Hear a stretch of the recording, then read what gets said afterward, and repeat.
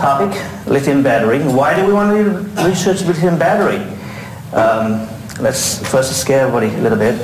If we do not do that, the ocean will rise and we're all going to have neighbor with a fish. And this is going to happen in 2012. Of course that didn't happen, but it's going to happen.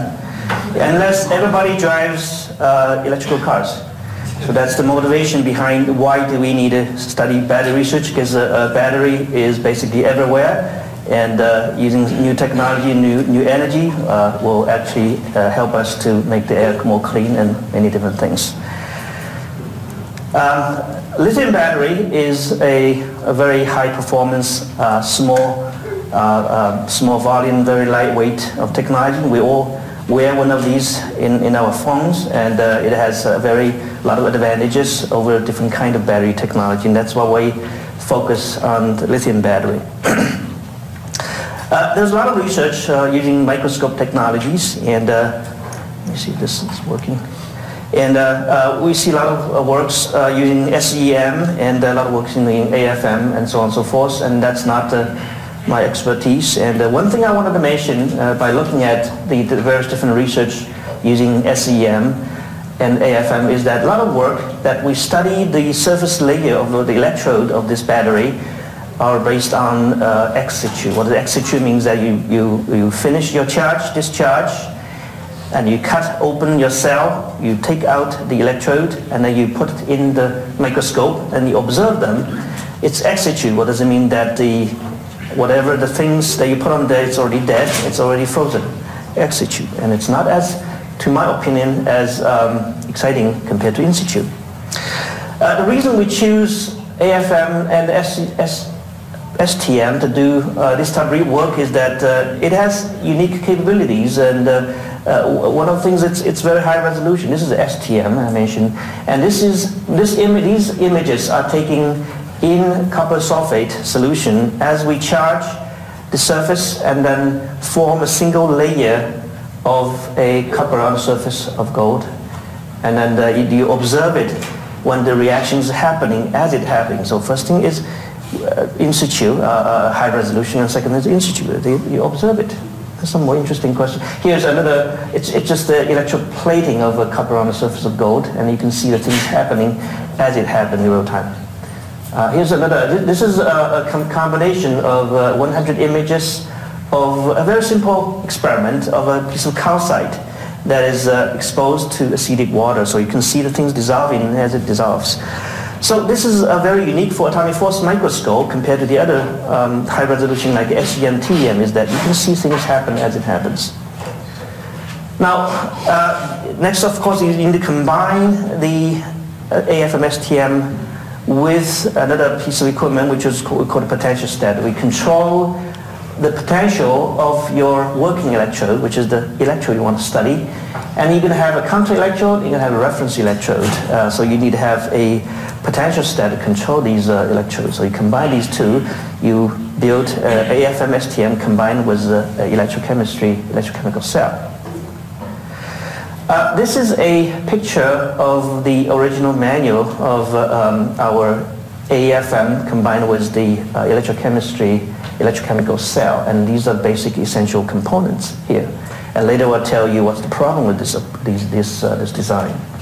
So here is the electrode you want to study, which is this piece of either metal or graphite and so on and so forth. So that is the things you want to look at it. And second, you're going to have a counter electrode that form that allow the carriers, cations and anions to be absorbed here and then form a cell. And you're going to have a reference electrode which have very little current, and therefore you can measure the potential more precise.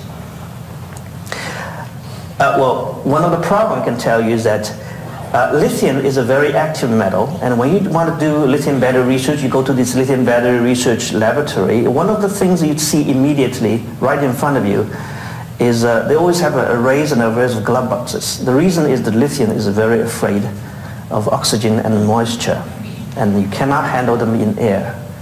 That's one thing. Second is that you want to get rid of all the moistures and all this. So that's the first thing. And second is, you look at all these things, and this is how this electrochemistry cell is putting together. It's very good design, very small and very precise, everything is good. However, you look at all the little detailed things here. They're all very small, and later I'll tell you why this is a problem. Well, in order to get rid of the oxygen and moisture, and in order to have you to study the electrochemical cell using AFM STM, we actually had various designs of glove boxes, basically protects your sample and electrochemical cell from the moisture, from the oxygen outside. And these are a couple of different designs of glove boxes. And I actually used this glove box, did a lot of research. Now, there is still some fundamental problems here. The only problem is that the glove box was built with plexiglass. And we know plexiglass actually absorbs water. And therefore, it's very difficult for you to maintain a very high purity environment that there's no water there. There's always a little bit of water here. So that's another problem. It's a brilliant design. I actually worked in a workshop in a glove box company, and I sit with a worker, and we actually draw these things and build the whole thing together side by side. But there's some fundamental problems you cannot get over, basically the material itself. So ultimately, we tried two different ways of work, and this is one of the work that's done actually successful, not very easy, but successful, is we actually put the entire AFM inside the glove box. Because only then you can maintain the moisture level and oxygen level at very, very low level.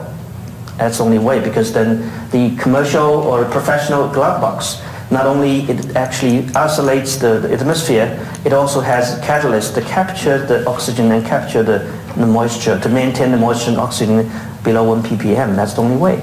Now, that kind of solution introduced our next sets of problems. You look at that, you have to wear this thick glove to operate your instrument. So you have to adjust everything, you have to put all these tiny things together.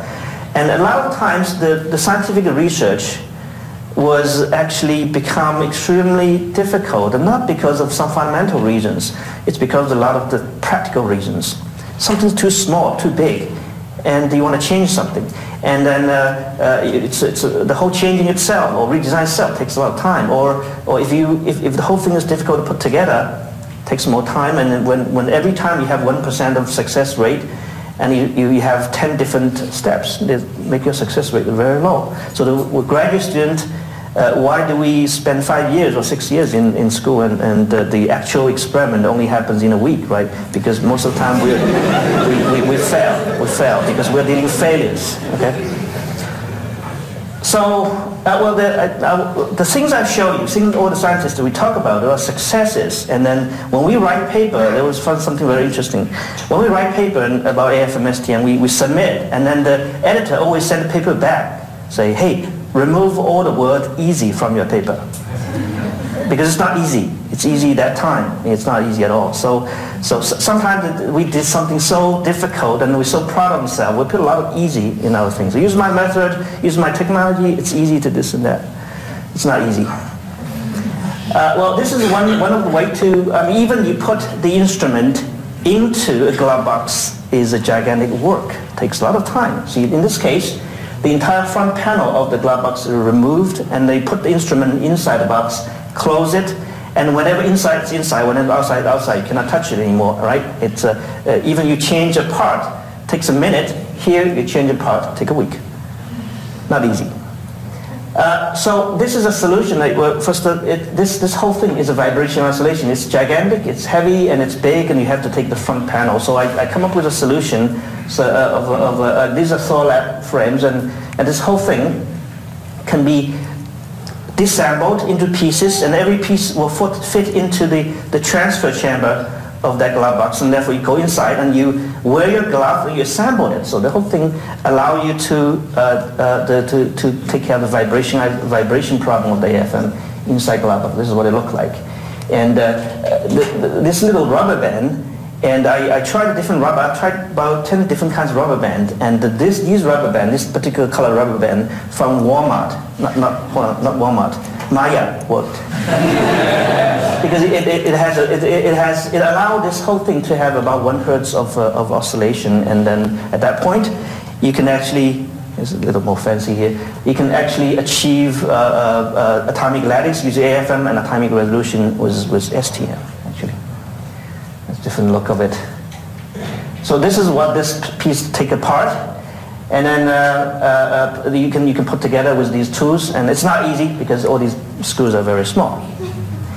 And then this is what it looked like inside glove box. And then again, you cannot even put your head behind the instrument because you're right in front of it and you wear two thick gloves and assemble this thing together. But this allows to have one ultimate test. This is a atomic lattice scanning on graphite. And that's okay, now our noise level is okay with this vibration isolation. That problem is solved.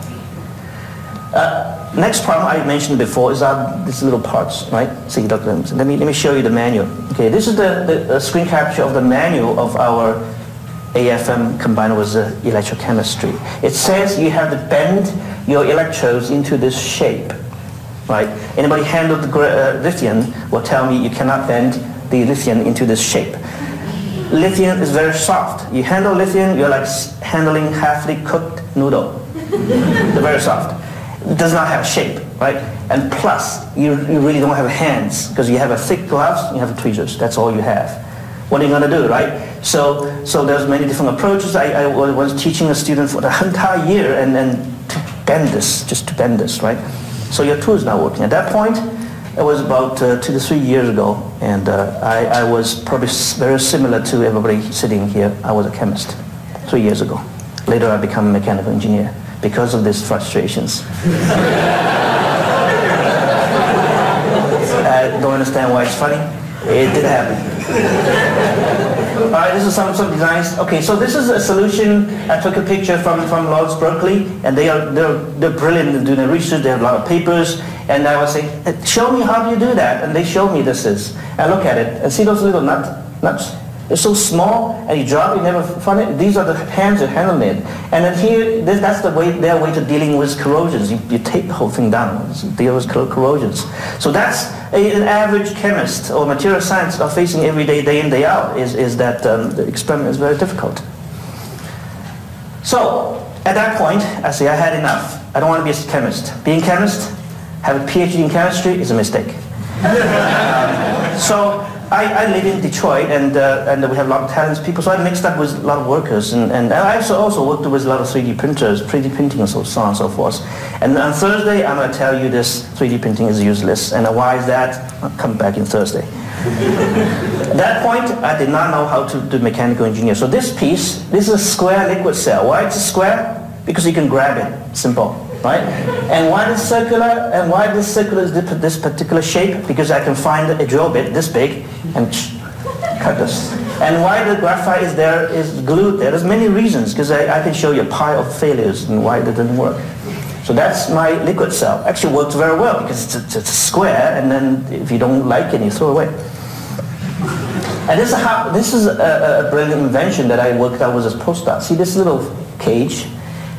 It's difficult to bend your lithium into a shape. However, you can wrap a very soft noodle around a spindle. You can do that. That's not too hard. So this is actually a little spindle that they cut from the machine, and then there's little holes that can allow current to pass. So you wrap this thing around it and leave. See, this is lithium. Wrap around and cut and push into it, and then connect these two. So you change from bending wire into wrap something. That's much easier and much quick. Increase your success rate much better. So this is what this liquid cell looked like at that time of experiment, and I'm going to continue to show you the experiment I did. This is a cycle of a thermogram of this EC cell, and this is first cycle, second cycle, third cycle. I'm not an electrochemist. If you ask me a question right now, I will not know the details, but this is the EC cycle of a thermogram we did on this particular cell. And this is what we see. This is the very first experiment we did. And you see a lot of noise here, because at that time I did not figure out the vibration isolation yet. So you have about a 1 angstrom, 1.5 angstrom noise. So here's what happened. We're charging the electrode, which is a graphite, at 3 to 2.95 volts. That's graphite surface. You have a little bit dots start to happen. At 1.7 to 1.65 volt, as you charge it, it started to form a little cluster here, and the graphite cells still have no change. and we believe something happened, and we believe it is the decomposition of lithium alkali carbonate form a polymer on the surface. C is on 1.0 to 0.95 volts and so on and so forth.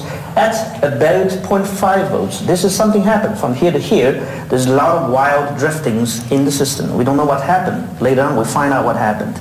Is that here we see a formation of little clusters. And these clusters actually stick to the surface of the electrode. At a certain point, about 1.some volts right here, these clusters, they form a crust. And at this point, the crust actually leaves the surface. They delaminate it. That's what we saw. Because it delaminated, we could use AFM tip to remove the first layer and expose the second layer. See what happened. And we see that the second layer has also had some changes, but its changes is very different. See, this is let's see what it is. It's pristine HOPG, has some noise.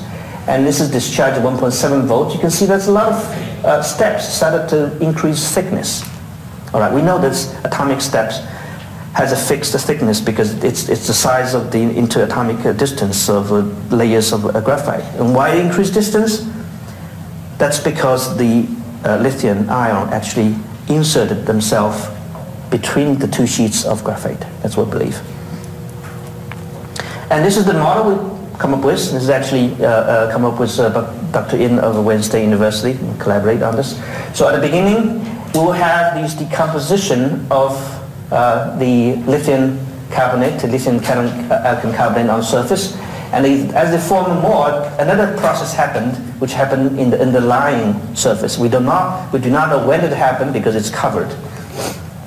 And that's called the insertion of the lithium ion. They actually solve it and insert themselves into the graphite and cause the graphite to curve. And at a certain point, cause the graphite layer to swell up and therefore cause the first top layer of SEI to delaminate. And this is another example of that. We actually zoom out. You can see that little things.